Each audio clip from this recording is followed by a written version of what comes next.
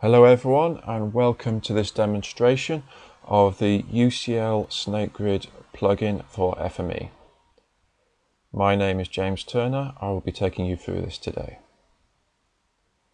SnakeGrid is a coordinate system specifically designed for large linear engineering projects such as railways. Each SnakeGrid is tailored to that particular project and is defined within a parameter file. The primary advantage of SnakeGrid is that it features negligible distortion. For example, on the screen in front of you is a map of the scale factor distortion of the high-speed 2 rail link. Typically it's no more than 10 ppm.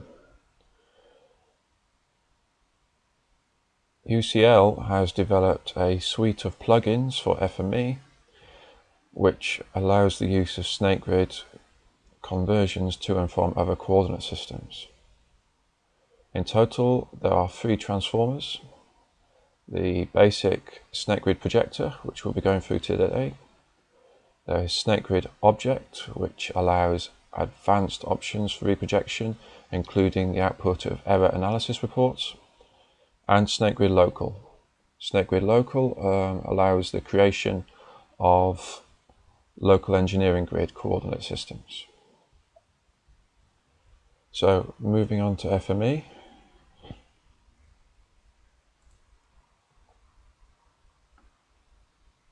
I will start a new workspace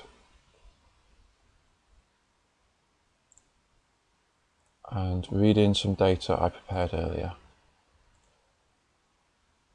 This is a shapefile. The shapefile is simply an outline of Reading Station.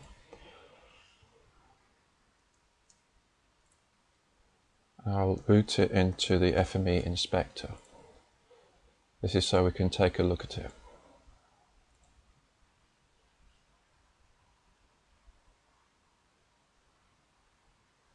There we have it. Now this outline of Reading Station is currently within the SnakeGrid coordinate system. This is not recognised by Fme, so consequently there is no base map behind the inspector.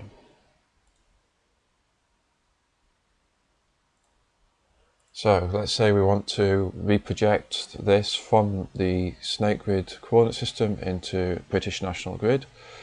It's very straightforward. We add the SnakeGrid Projector transformer into the Fme workspace and set the options. The source coordinate system in this case is SnakeGrid. Other featured coordinate systems are geographical latitude longitude, OSGB 36, British National Grid, and London Survey Grid, and all the UTM zones. So I'll select SnakeGrid. Destination we're going to put as OSGB 36. This will be using the OSTN02 transformation. And we also have to input the SnakeGrid parameter file. This is the file that contains the settings for this particular SnakeGrid. This SnakeGrid is Crossrail 09. If a parameter file is not set, the SnakeGrid projector will not work. Click OK. Click Run Translation, and it's routed into the inspector once more.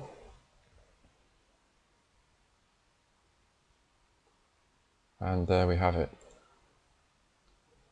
As you can see, the coordinate system for this shape feature is now OSGB 36, and we now have a background because the coordinate system is recognised by the Fme data inspector.